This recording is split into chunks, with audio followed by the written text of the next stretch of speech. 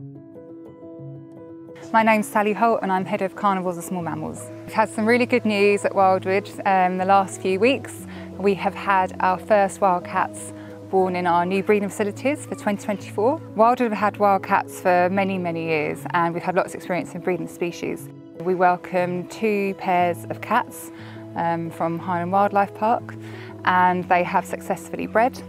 And we have 4 kittens that were born in May from 1 pair of cats, and they're now out exploring and looking absolutely gorgeous, as you can imagine.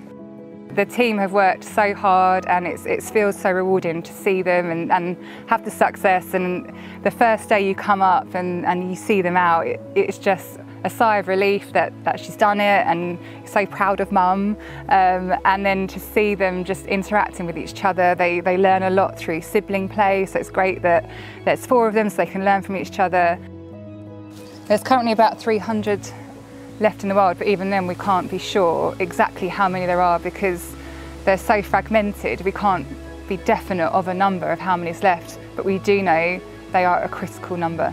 It's really important that we do this work and that we breed wildcats.